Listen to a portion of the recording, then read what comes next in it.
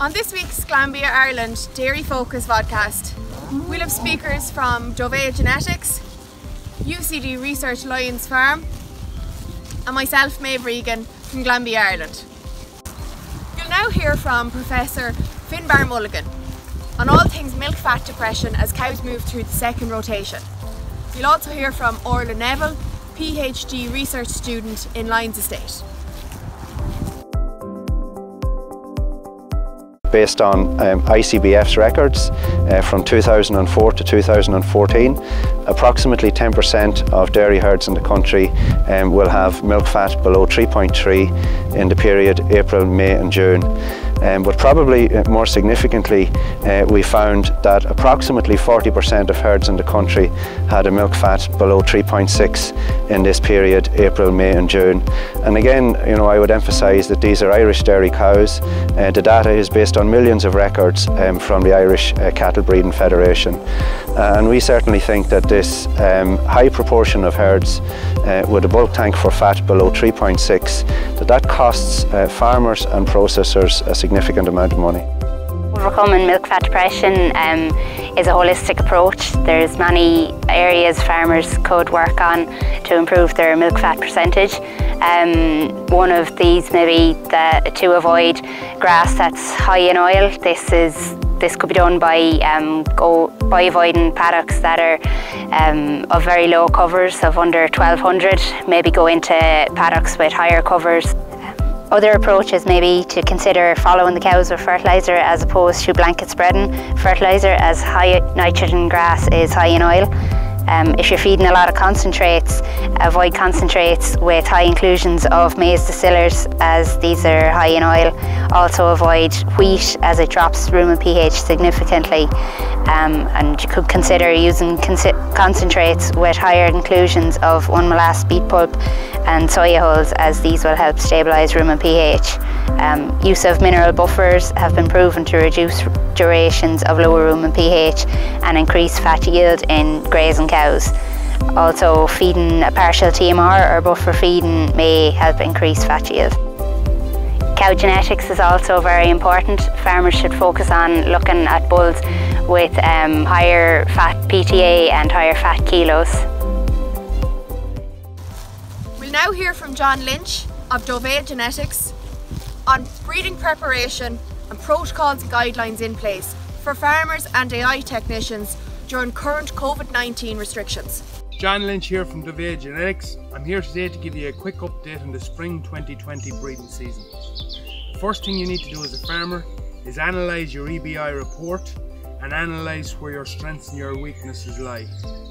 With our help, select bulls to improve your overall herd performance regarding kgs of solids, fertility and milk. When selecting bulls for use on maiden heifers for 2020 breeding season, be careful to select well-proven, high-reliability sires. There's a new dairy heifer calving index, and we recommend that you use bulls under 6.5% calving difficulty on dairy heifers over 90% reliable. In order to have a successful breeding season in 2020, both you and us, we are going to have to keep strict protocol regarding farm visits. An AI technician needs to be supplied with a list of the cows and bulls required for service on that particular day. This can be done via text message to their phones or on a whiteboard outside the parlour. The second thing is, clean, fresh disinfectant needs to be left on the farm each day for the technician. Any gates going from where they park to the crush needs to be left open, that there's no touching of any surfaces you're touching. The crush needs to be cleansed and disinfected daily. And the last point is, a bin needs to be provided for the technicians to dispose of any gloves and materials used on the farms. Our technicians will be sanitising and disinfecting between farm visits, and we wish you the best for 2020. As part of the series, this week I'll be taking you through some current grassland management tips for the week ahead. According to Pasture-Based Ireland figures for this week, current average growth stands at 42 kilos of dry matter per hectare per day, However, in some scenarios, growth is a lot higher, with Magic Day having come and gone on the vast majority of farms. Magic Day obviously being when growth exceeds demand. As it stands, growth rates are ahead of what they were this week last year, and it's also important to take dry matter percentages into account when allocating grass to cows. Current dry matter figures, as the weather continues to be good across the country, stand at about 20 to 22%. As we run into the breeding season, it's important to keep high quality grazed grass in front of the cows at all times. This means consistently turning cows into pre-graze and target covers between 12 and 1400 kilos of dry matter per hectare. Why do we want to always achieve these pre-graze and target heights? It's in order to increase grass utilisation, achieving those residuals of 3.5 to 4 centimetres to have subsequent good quality grass the next rotation. We want to increase milk solids produced off of that grass by keeping the high quality grass in front of cows. And we also want to kickstart those regrowths as fast as possible on the milking platform while growth is high. Statistics highlight that 7% of the national milking platform is reseeded annually. However, the target is 10%, which would mean a renewed and regenerated milking platform every 10 years.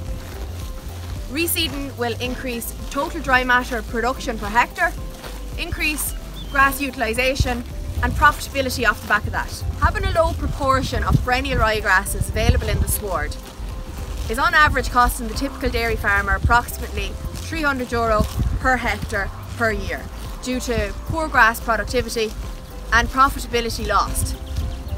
Reseeding should be looked at as a long-term investment on the milking platform, with the typical return of investment being 96% within the first year, with the benefits significantly outweighing the disadvantages. It's worth considering reseeding in current growth scenarios on farm at the moment. For more information on reseeding, milk fat depression and current protocols in place during the COVID-19 restrictions, reference GlanbiaConnect.com or contact your local Glanbia representative.